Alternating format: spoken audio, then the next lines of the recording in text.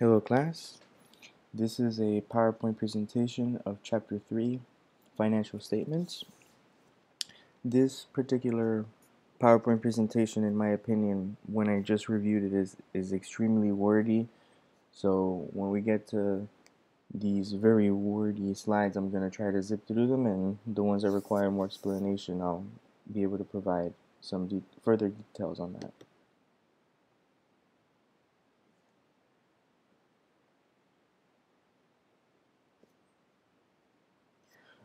So, financial statements. Man is also the measurer of all things, measuring by counting, by adding it all up. By taking stock is probably as old as any human activity. In recorded history, there are accounts on clay tablets from ancient Sumeria, dating from about 3700 BC. Since the first shepherd counted his sheep, there has always been accounting. The learning objectives for this chapter is to distinguish between accrual and cash accounting, compare and contrast the three common financial statements, identify the results shown on the income statement, balance sheet, and cash flow statement, explain the calculation and meaning of net worth, and also have a better understanding of how bankruptcy can occur. So this is Luca Pacioli. He's considered to be the father of modern accounting. If you trace back historical text, in my opinion, people have been doing accounting for much longer than 1494. But he published a book titled Summa di Aritmica Geometria Proporzione et Proporzionalità. And in it he basically just goes over some some problems, like word problems, what you would consider today as modern word problems. If you have interest in reading it, let me know, and I can direct you to the PDF of his book. It's translated into English. So now we have accrual accounting and cash accounting. Accrual accounting are income and expenses when the goods change hands, and cash accounting is income and expenses when the cash changes hands. Okay, so the difference between the two is goods and cash, and that's it. Financial statements will give you three main things: the income statement, the cash flow statement, and the balance sheet, and they all show different things. The income statement basically shows incomes and expenses. And this is what an income statement looks like. So here we have gross wages, which is an income, taxes and discussions, and then disposable income here.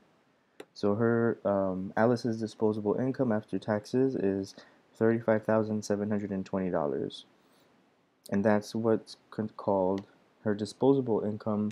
Some people also call it discretionary income or discretional income.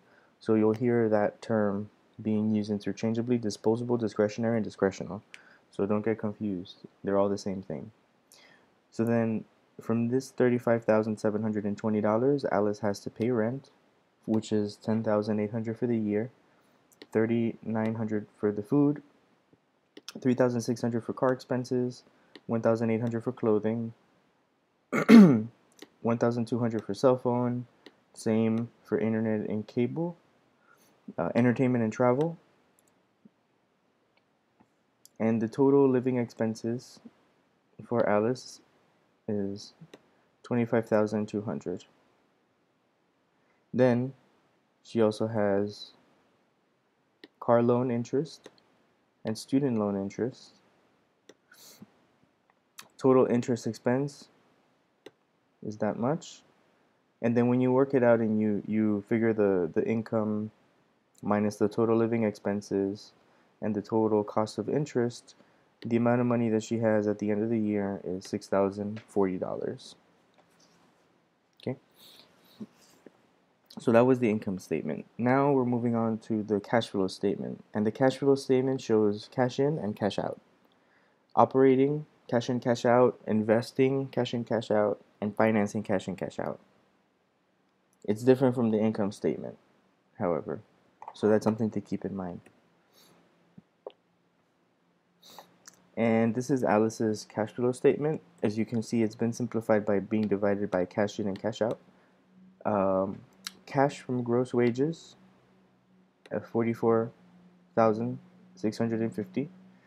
Cash paid for income taxes and deductions, rent expense, food, and these are all in parentheses because these are all negative figures. Car expenses, clothing, cell phone, internet, cable TV, entertainment, travel, car loan interest, student loan interest. So then her operating cash flow is this. So if you remember, this was the amount of money that we had on the income statement as the amount of money that she had remaining at the end of the year.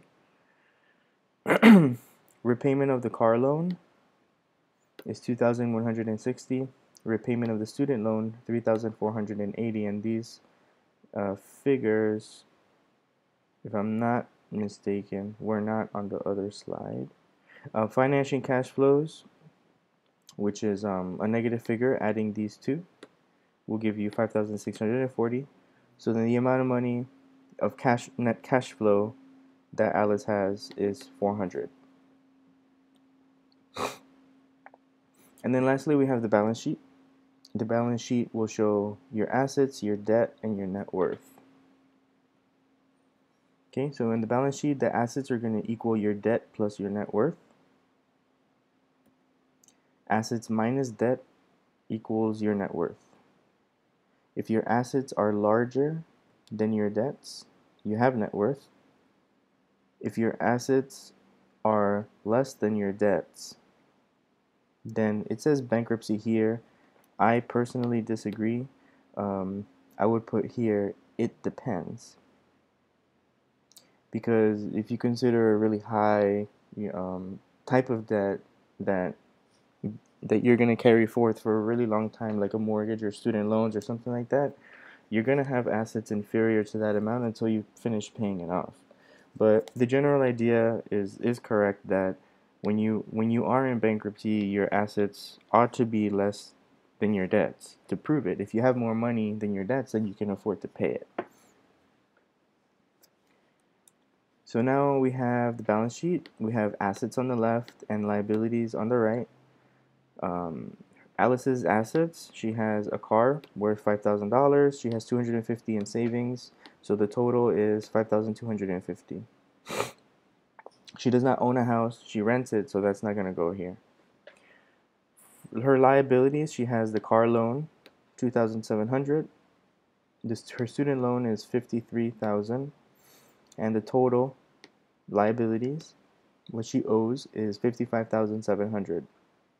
So her net worth is $50,450. So this doesn't exactly mean that she's gonna go into bankruptcy. It just means that she does not have a surplus of net worth.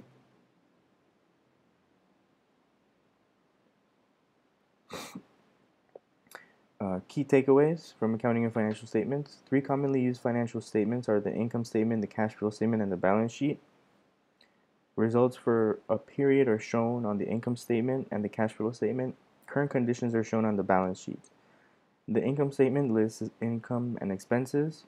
Cash flow statement lists 3 kinds of cash flow: the operating or the recurring cash flow, the financing cash flow or the non-recurring, and the investing cash flow, which is non-recurring. The balance sheet lists assets, liabilities, and net worth. Net worth is equal to assets minus debts. And bankruptcy occurs when there is a negative net worth, when debts are greater than assets. And these are one of the slides that I feel is very wordy, but I think for the purposes of looking forward to the exam, it would be a good idea to keep these presentations handy because a lot of information's on here that you're gonna need. Hint, hint. Learning objectives for analyzing financial statements. We're going to trace the design of each common size statement, demonstrate how changes in the balance sheet may be explained by changes on the income and cash flow statements, identify the purposes and uses of ratio analysis, describe the use of comparing financial statements over time, explain the use of common size statements in financial analysis. So here we have the common size statement, the income statement, the cash flow statement, and the balance sheet. Common size statement, you'll see items as a percentage. On the income statement, you'll see total income, cash flow statement, total positive cash flows, and the balance sheet will show assets. Expenses and net profit as a percentage of gross wages. So this is the whole picture of how the income is divided, right? The biggest ones you can see are the rent expense, right? You can see the income taxes and deductions, net profit. These are the biggest chunks of it.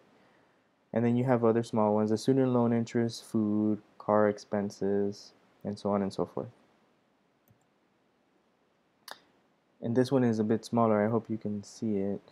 Uses of cash as a percentage of total. Sources of cash. Again, rent expense, income taxes and deductions, cash for repayment of student loans, etc. Beginning balance sheet is where you currently are. Income statement will show what you earned and what it cost you. Cash flow statement, again, cash in, cash out.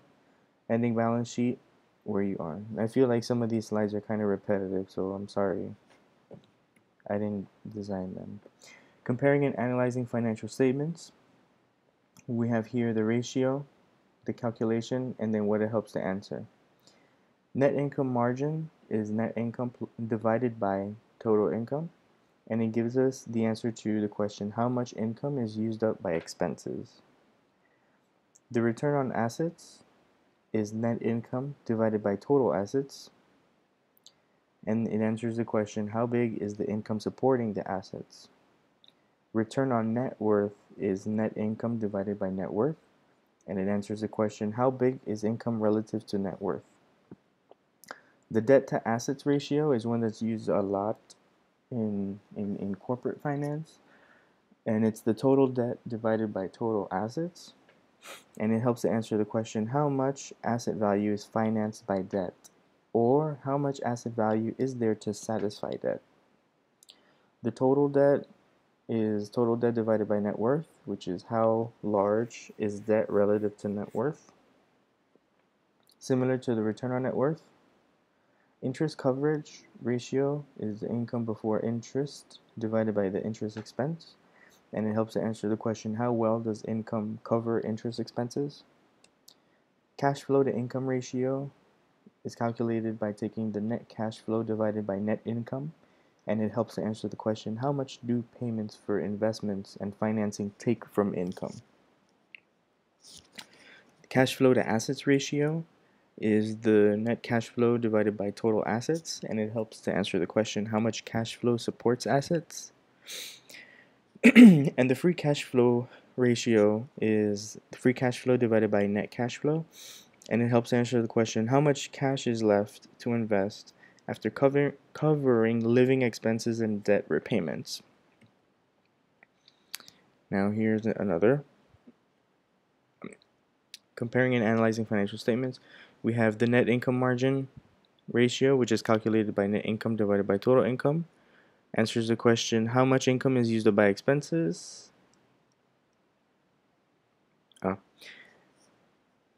Bigger as it gets, bigger will be less than 1. Bigger will be less than 1. Okay, I'll have to revisit that for wording, and we'll let you guys know. Return on assets, net income divided by total assets, ROA. Okay. How big is the income supporting the assets? So it's the same, it's just added. Bigger as it gets, bigger. Should be less than 1. Okay. I don't really like how this is worded for you all to help explain. So I'll look into this chapter sometime this week, and we'll send you something a little cleaner if needed. Okay. Comparisons over time. Comparisons over time provide insights into the effects of past financial decisions and changes in a circumstance.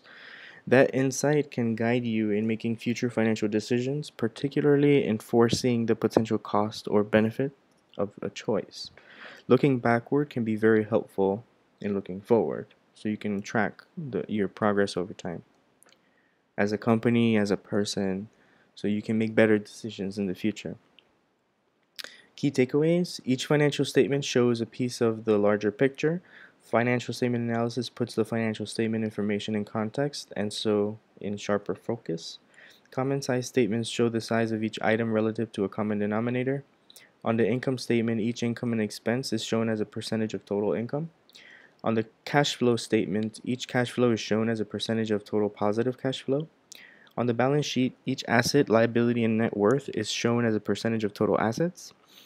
The income statement and cash flow statement explain the changes in the balance sheet over time.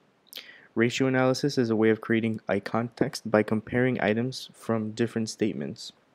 Comparisons made over time can demonstrate the effects of past decisions to better understand the significance of future decisions.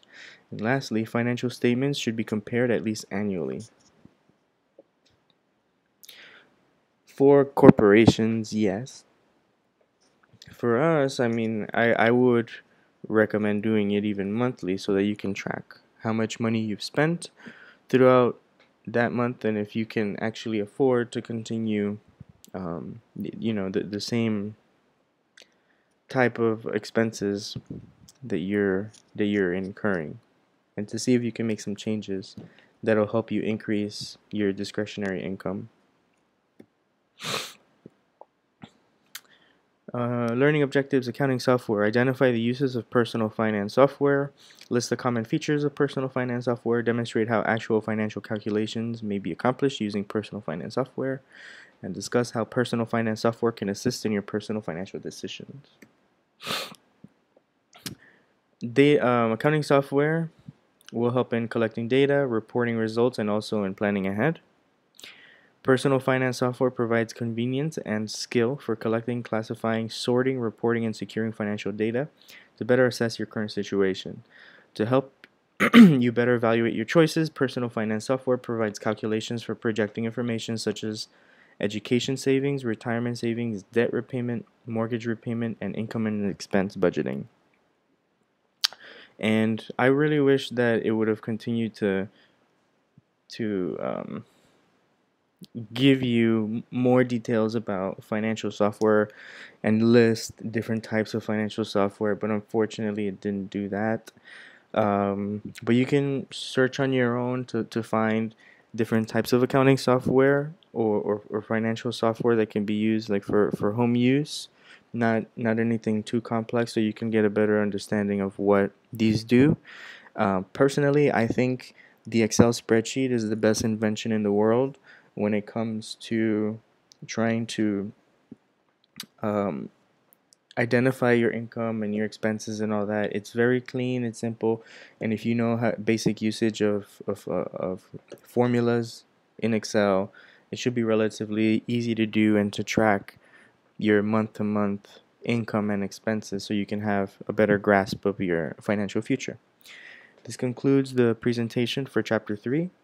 As always, if you have any questions, comments, or concerns, you can always feel free to email me and I'll be more than happy to assist. Thanks and have a great day.